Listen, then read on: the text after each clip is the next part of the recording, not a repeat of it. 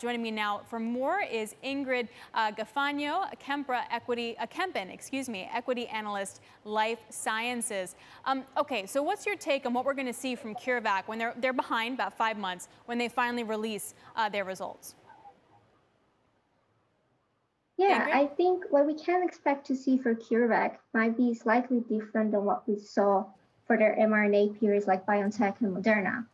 While we do expect to see them reporting sort of a protection rate very high, let's say between 80 to 95%, we could see that coming a little bit down because we have to keep in mind the BioNTech and Moderna, they reported they ran their trials a little while ago when we didn't really have the high prevalence of these new variants. So we can see the number coming slightly down. But it's also good to keep in mind that CureVac is very much aware of that. So we also expect the company to try to break down those numbers and let us know really what is the kind of level of efficacy that we are seeing for different variants that are coming into play for the trial. Yeah, and I wonder because we haven't seen what Moderna and Pfizer, they've said a little bit of data about the variants. Is it a read-through from CureVac to Pfizer and Moderna? Yeah, the data that we have seen so far for the variants is indeed very limited.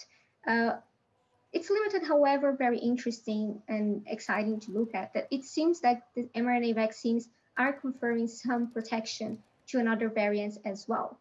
It's difficult to say because these vaccines are not really comparable per se. But I think it's fair to assume, as they are very similar modality, that we could see something similar for the CureVac vaccine as well.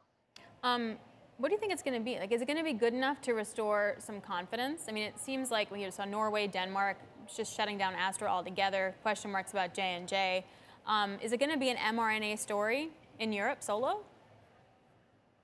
Well, it looks like it's shaping up to be. I think we have seen as well that the European Union is trying to keep up and purchase new mRNA vaccines and trying to strike new contracts in that front.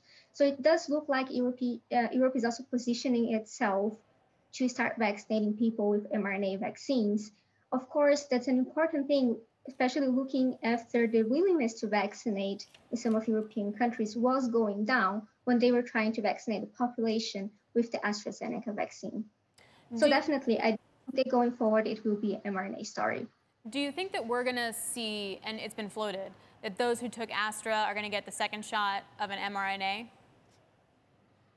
Well, that's not something that we have really investigated just yet. You might have some anecdotes coming up of people that are receiving two kinds of vaccines.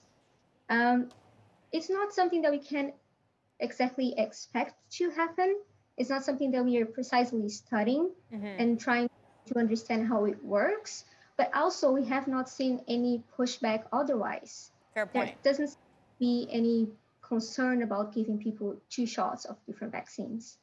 If we do go more of a just mRNA situation for Europe, how long is it going to take then to get some kind of herd immunity? Well, I do think it will take quite a while. You know, looking at the latest updates from the World Health Organization, the vaccinations in Europe were somewhere between 10 to 15% for patients receiving only one dose. The goal of Europe is still to try and vaccinate up to 70% of the population before the summer. So I guess expectations is really to have at least those 70% already safe before mid-year. In reality, I do think we can expect something slightly different because we do see that vaccination rates are just not going as fast as we were expecting them to go.